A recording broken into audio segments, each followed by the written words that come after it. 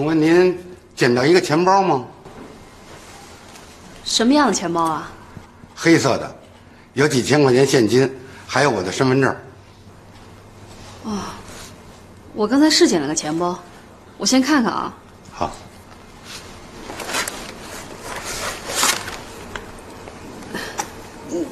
您能把墨镜摘了吗？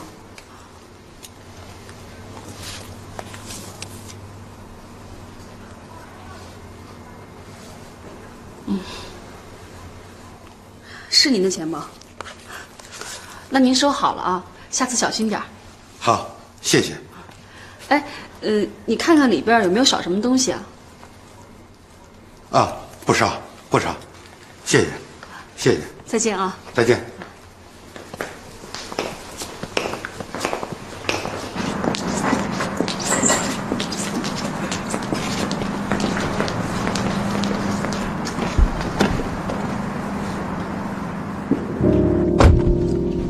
董事长，还给我了，是一个挺不错的姑娘。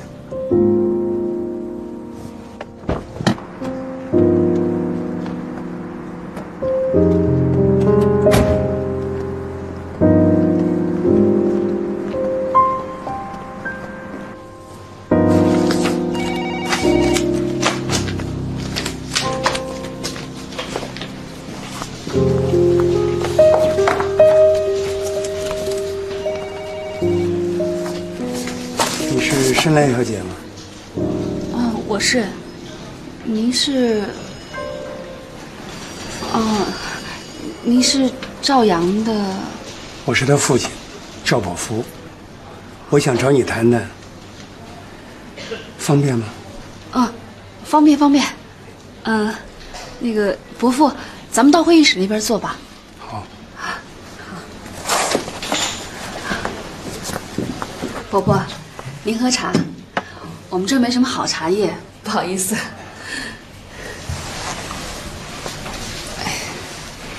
申兰呐，昨天的事情，我替赵阳向你道个歉。他这个人啊，平时看起来比较稳重，但是一遇见事情还是年轻，毛毛躁躁的。昨天冒昧的把你拉到那个场合，让你受了不少惊吓，真是不好意思。伯父，您千万别这么说。昨天我也不好，我不应该在那样的场合使性子，给你们丢脸了。其实我心里也特别过意不去。行了，不用客气了。哎，你跟赵阳认识多久了？从我来这儿到现在，有1年多了。哦，交朋友呢？1年了。我听赵阳说，他从来没跟你讲过我们家的事情。我是1个礼拜之前才知道的。你既然已经知道我们家的情况了，那昨天赵阳向你求婚，你为什么要拒绝他呢？你知道吗？光那枚钻戒就有60多万。伯伯，说实话，我对这些东西一点都不稀罕。本来我知道您家情况之后，是要和赵阳分手的。您知道吗？我妈有句老话说得好，是我的，你1分钱都不能少我；不是我的，你给我100万，我都不会要。我跟赵阳在一起，是因为我喜欢他这个人。他很自信，有活力，朴实、负责任，有情有义，而且他很执着，很独立。我觉得跟他在一起很舒服，很踏实。至少，在我知道你们家的情况之前，我一直是这么认为的。可是，在我知道你们家的情况之后，很多事情都变了。我不喜欢赵阳向我隐瞒他自己的身份，我觉得他这么做，只是为了自己心理上的满足。这说明他不信任我，他对我们的感情不尊重。您想，2个人在一起，要是在感情上彼此缺乏信任和尊重，怎么可能有好的结果呢？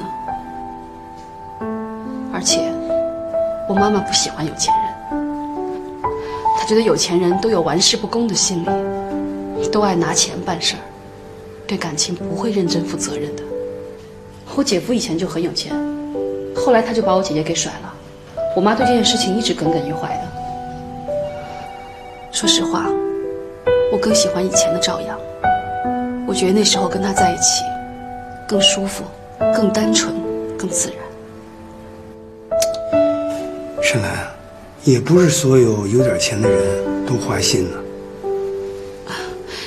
我不是那个意思，我不是说您，我也不是说你们家那个。算了，不说了。哎，你们平常都去些什么地方？我们一起喝喝茶，喝喝咖啡，一起吃个饭，看看电影什么的。赵阳给你买过什么礼物吗？买过一些小礼物吧。但是，他送了我妹妹一个大的豪华婚礼，用的还是你们家的车。当时我们谁都不知道这事儿是谁干的，后来也是因为婚车的事情，才让赵阳露了馅儿。我想问你个事情。你说。你喜欢赵阳吗？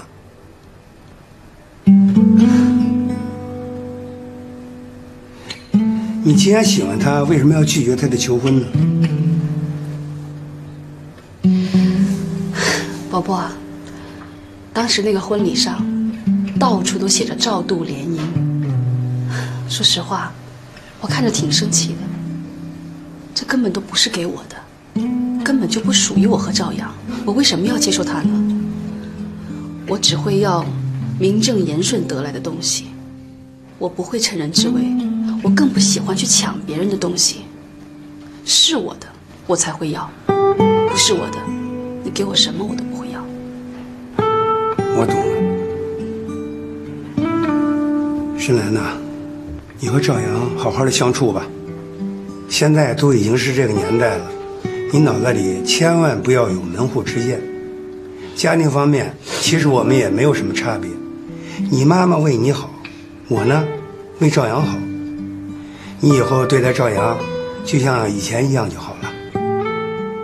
昨天的事情呢，已经过去了，以后想起来啊，就像一场笑话一样。